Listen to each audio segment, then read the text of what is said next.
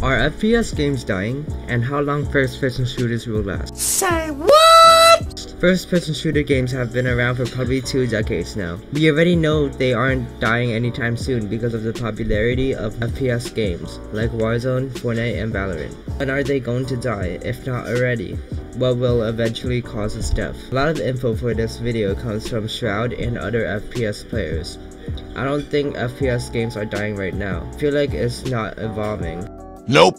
As much when it comes to new game modes or graphics, but that doesn't mean that it's dying. In fact, it's the most popular gaming genre for years right now. From statistics of Twitch and other game sales, I think the FPS genre will be one of, if not the most popular genre, until gaming as a whole dies. So yeah, I do mean it will never be fully dead, but it will get less popular over time, and here's why. Over the years, the FPS genre changed a lot. It added more modes, better graphics, and controls. It as a whole evolved so much. Never created games like battle royales and game modes like switching guns every time you get a kill were fun when they were new.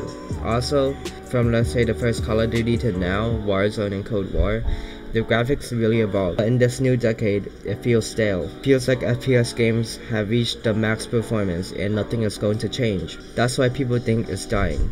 Of course it feels like games have reached their limits, but first-person shooters are just getting better and better, and new players are still joining every day. Even when it feels like, for example, Fortnite is trash, a new, more fun game like Valorant comes. Valorant is a huge example of why shooter games aren't dying. It has a whole new way of gameplay, it looks cool, it has characters with abilities, and even though it copied CSGO, the game mode is still super different. This is because more and more games are focusing on newer players, which makes FPS games not die. If more and more players join in, they lower the skill gap, it's actually better for the game. That's why Fortnite adds so much overpowered items and bots so new players can enjoy the games, while old players won't leave. Fortnite is just a great example too. They add building and third person just to make it feel new. The switch from competitive to more fun going to make FPS games bigger in the long run. Now let's talk about FPS competitors and how they affect these games' popularity. There are always new genres that are evolving like roleplay, sandbox, sports, and racing. Will these genres take over FPS as the #1 spot? In the future, probably. But we're talking about a long time until they actually even come close, being as popular as first-person shooters.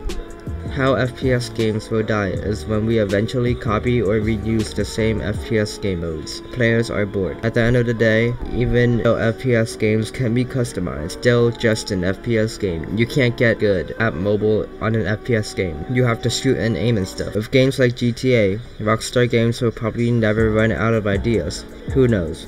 Maybe even VR gaming could take over. Tech is getting cheaper and cheaper for this. More and more people are actually able to afford tech, especially in poorer countries outside of the US. This means more players. Shooters are a universal genre, because every country has a military obviously, and everyone knows how guns work. So it's just a fun genre for everyone, and one of the reasons why it's the most popular gaming genre right now. A huge reason that FPS games are dying is that they're not fun to watch. I got this from Dr. Disrespect's tweet. You're not really getting any value other than learning how to play when you watch pros on Twitch or YouTube. Pretty boring to watch someone play a 20-minute game and lose, especially if they have a bad personality or boring one. Other streamers playing games are fun. For example, Fall Guys. I would rather watch that instead of someone killing and dying over and over again. Nothing against FPS streamers though.